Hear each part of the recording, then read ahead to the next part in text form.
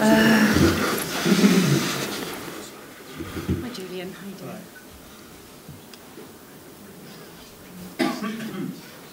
Hi everyone, thank you very much for joining us today for the England team announcement for England versus Scotland in the Guinness Six Nations. We have England head coach Steve Borthwick here, who I'll pass over to for a couple of opening remarks before we come to questions. Thank you, Steve. First of all, thank you for coming today.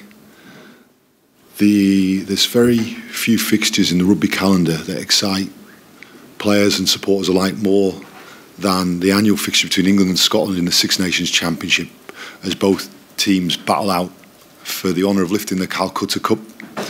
The England team that will play this weekend against Scotland, I think, has great experienced players. I think it also has exciting young talent and new combinations that will complement that experience. I know that the players are determined to represent their country with a pride, a commitment and a fight that our supporters rightly deserve and expect. We're really looking forward to it. Thank you. Thanks. Russ, we'll come to you first, please. Thanks. Hi there, Steve. A few talking points. Can we just go first of all with your very exciting looking back three? Ollie Hassel-Collins getting a chance to make his debut, recall Max Malins. Just tell me a bit about that and the balance out wide. Yeah, well, I think it is exciting. I think when you start looking at the competition for places in that back three, I think it's very exciting. I think Ollie Hassel-Collins has been playing well, not just this season, but last season as well. He has power, speed, athleticism. Max Malins has the ability to find the ball. The way he comes off his wing, he finds space. And Freddie Steward's ability for under the high ball, his ability defensively, and also what we've seen is finishing try-scoring opportunities in that final third, which I think has developed into a real strength of his. Always good to have a Curry in the back row. Ben Curry, obviously, with Tom out, year and a bit after his first chance. Cracking story, isn't it? I think Ben has worked really hard for this opportunity in the England team, and whenever there are opportunities, sometimes they come along with the nature of injuries, and it's up to the players to grab that opportunity. I'm excited for him, excited for this new back row trio. And I think you also look at Ben Earl, who's going to come off the bench. And I think he's another player who's played really well and been fighting for an opportunity with England. I think that you'll see that with this team, is there are a lot of players who have been fighting for an England opportunity for a fair period of time, and now they've got their opportunity.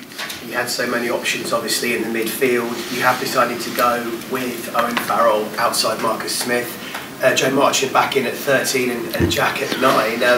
You did have a lot of options. Can you tell me a bit about your thinking and whether it was a tough decision to decide to go with Marcus and Owen in that same team after some have maybe questioned whether it really works at the top level?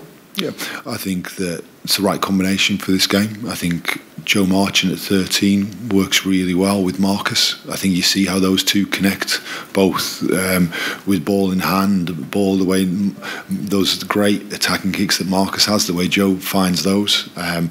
I think Owen has played really well in the 12 shirt over many years for England, and have had some of England's best performances have been with Owen in the 12 shirt, and the British Lions with Owen in the 12 shirt. So, and he's certainly talked to me in the past about the ability and how he enjoys playing with another ball player. I think there's competition at the 9 shirt, and I think Jack Van Poortvliet has done really well. And you start looking, as we start discussing like that, I think you start seeing the excitement we have in this back line, and players who have not made this team but will be fighting to be into the next team. So players have earned their opportunity, and now it's about going out on Saturday and performing. Just finally from me, how important that Jamie George has made it through the concussion protocol, given Luke Cowan-Dickey, that leadership, that important 2 shirt? Yeah, clearly Jamie is a top quality player, and really one of those experienced internationals who adds more than just his play. He adds with his personality, he adds with his leadership, he adds with that wealth of experience he has. There are players unavailable. I think I'm not going to sit here and talk about players that are available. I think I've said that. Every team has to deal with injuries. What I think is this is an exciting team. I think we've got some really experienced players, and we've got some players that are fairly new to the international environment, and I think we've got players that have played international rugby and have then been out of it for some time, and I think they've been wanting to get back in. And that's the sense I've got of them. They are desperate to go out and play well for England. They're desperate to get out there at Twickenham this weekend in front of our supporters again. Hear that crowd cheering them on. That's the sense of excitement I get from these players. Thanks. Nick, we'll come to you. Hi, Steve. I know obviously Manu isn't involved. Is he totally fit for selection? Yes. I mean, obviously, for such a long time, he's been available. He's been such a go-to guy. Why was it the right time to pick Joe instead of not to use him this time? Well, I think, again, I look at the combinations for the game, this specific game, and I look at what Joe offers in terms of that work on the edge, his ability to cover ground defensively, attack. And I think Ollie Lawrence has played tremendously well this season. I think we'll always be excited by seeing Ollie Lawrence out there again in England. Again, he's a player who's not been in the international environment for a year or two. But from that, I think you see players that are playing well. I think everyone would say Joe Marchant, whether it's been at centre or wing, he has played well week in, week out for Harlequins for a considerable period of time now. And I think he said the same for Ollie Lawrence. And again, I come back to this, that what challenge for selection these players have, that they're working hard to deserve their opportunity, and they're desperate for that opportunity. And right now, as we look towards Scotland and we look towards this game on Saturday, and the players can't wait to get on the pitch, and personally I can't wait to see them get on the pitch. I totally appreciate what you're saying about focusing on the players that are here, but just for Manu, he's obviously got opportunity to get back in moving forward, hasn't he? It's not sort of a drastic thing in the long run. I said to every player, I'm picking a team for this week, and I think there is competition in place. The nature is that there should always be good players that aren't in the 23, because that's what we want with England. We want depth in every position, people competing for the shirt. I think we'd all agree with that. And what I've seen here is players fighting for the shirt, and then you make the selection for the game, this weekend against a specific opponent, and then next week is a new week. And just on Alex Donbrandt, how big is it for him to be back? Because obviously he's another one who's sort of had a bit of time out, a few injuries, but has seemed to be working really hard to get back to the best. Yeah, and I'm delighted for him. Again, the back row, there's plenty of competition in the back row. And I think Alex has been played well, and I think what's one thing you'll see here is that these are players who play well in the Premiership in Europe, and I said we'll be watching those players week in, week out, and we have. And I think these are players that have been on good form, that of executing their skills and bringing their strengths onto the pitch, and that's what I'm asking them to do, and that's what I want Alex to do this weekend. Thanks. Julian, thanks. Yeah. I just ask you, Steve, how did Manu take it when you told him he wasn't going to be involved this week? Manu was the incredible professional that he is, that we spoke. I told him what I'd decided selection-wise and why I had, and we shook hands, and then he went and trained really hard.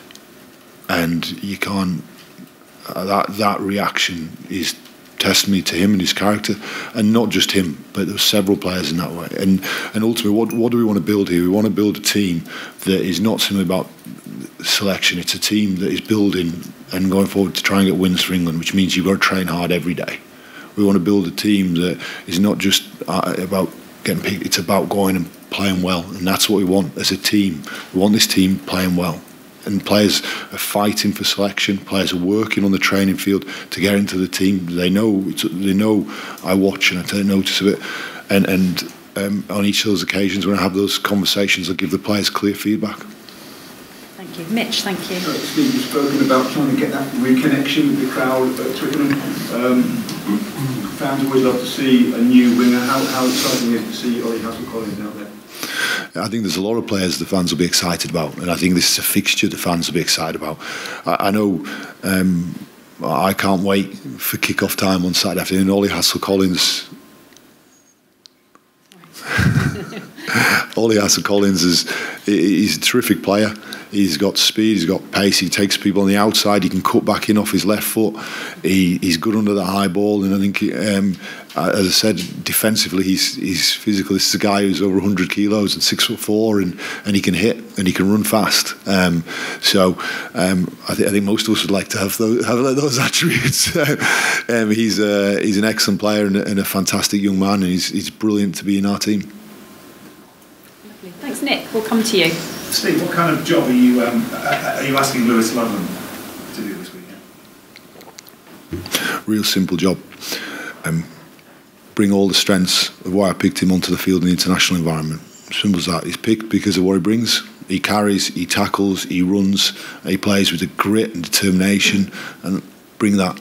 And that's why players are picked. I'm not asking them to be anything different. I'm asking them to come work together. And bring those strengths. And I think you should start looking at that. We talk about Ollie Hassel-Collins, we talked about power and pace, we've talked about Lewis Ludlam with his determination, his grit, his fight. You start talking about Alex Dombrandt and the skills he has, the ability he has to open space. That Joe Marchant, his ability to cover ground, he kind of glides across the ground. As you start looking at that, I think this is an exciting team, and I think it's got a great blend of strengths. I know we're working our way through most of the players that you pick. Ollie Chesham, I can only imagine, given the work that you put into him back in your old job, the ability to pick him as a starter in your first Six Nations 23 must be a big moment for both of you. Yeah, well, I think it's him who's doing all the work. It's him who deserves all the credit for that. I think he's a fantastic young man who, whilst early in his international career, has grown immensely. And again, as I watch him, his ability to play in the second row, to play at 6, his ability to cover the ground, his ability he's always been a fantastic line-out forward. And then the props talk to me about how hard he works in the scrum, and you want your props to say that about you as a second row. He's been superb. And again, I go back, another young man who's got such an exciting future. I think this is what makes for this team. As we look forward to Saturday, I really want to see him out there on the pitch in front of our supporters. And last question from me, and apologies if this seems a silly question. Can you win Six Nations Championships Test matches using a Premiership rugby blueprint, if that makes any sense to you? Or is there an obvious step up from what you were doing last season with Leicester? I think I've talked several times that when you build a team the way you want to play, you got to look at the players that are available to you, the strengths that they have got, the background they've got, and the time you've got to do it in, and you maximise then every minute to those strengths. And that's what you do in any team. You got to look at the competition you're in and how you need to play to be successful in that competition. So this is a different environment, and the process you go through is that what players you've got, what strengths they've got, what the opposition like, what wins in this competition. Let's get on with it. Has it been easier to pick a Test side over a Premiership side, and the challenges therefore that you're having to think about? I don't necessarily think about it easy or hard, because I want players competing for places, and it's due. The players deserve that I spend due consideration and time and over selection. And then I'm able to substantiate that and talk to them about why I've made the decisions I've made, which is exactly what I do with each of the individuals.